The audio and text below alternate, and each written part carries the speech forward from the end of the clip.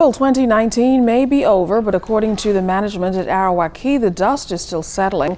The newly privatized event has gotten mixed reviews, but according to the manager of Arawak, Paul Willie, major challenges in this year's event demand greater planning.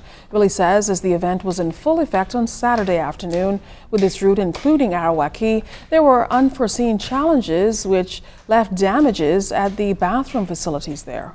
Someone used the bathroom, and what they did, we put there's signs in the bathroom not to flush, to use your feet flushing the bathrooms. Someone went and they used their feet to flush the toilet.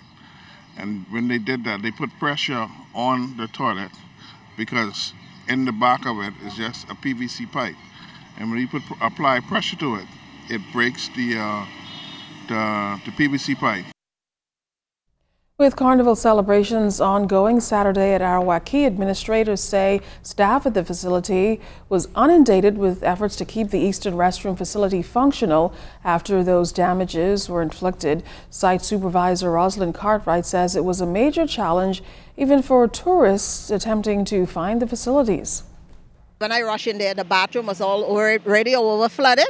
The water was coming from in the ladies' bathroom, straight out in the hall, the corridor, back in the man's bathroom, down on the step.